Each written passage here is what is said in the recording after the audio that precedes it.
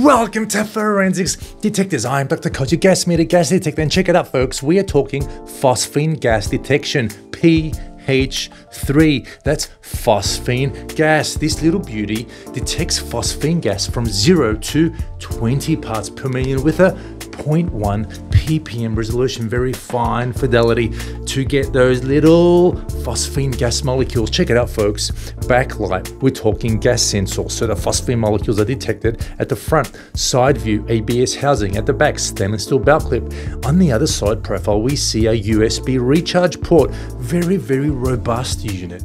Indeed, a workhorse when detecting phosphine. It comes in a package just like so. Within it, you have your USB recharge cable, you have your sling for wrist holding, you have your color manual, and you get your NIST calibration certificate to assure you that we have calibrated it here in Los Angeles to NIST traceable sources. That's the only way you can assure that it is accurate, folks. Now, Dr. Coz, how does it work?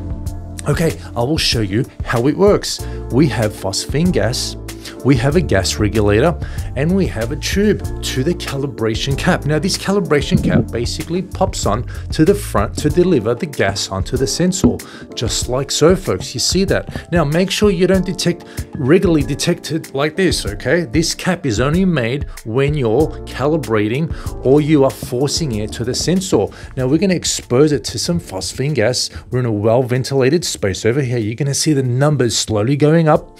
You're going to see them climbing and climbing as it's detecting the phosphine gas molecules. Okay, folks, that's the way it's working.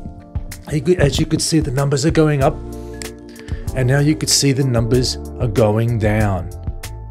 Okay, that's the way it works. Quite nice indeed, folks, and very, very sensitive. Look, I hope that all makes sense. Till then, be well, be safe, and see you soon.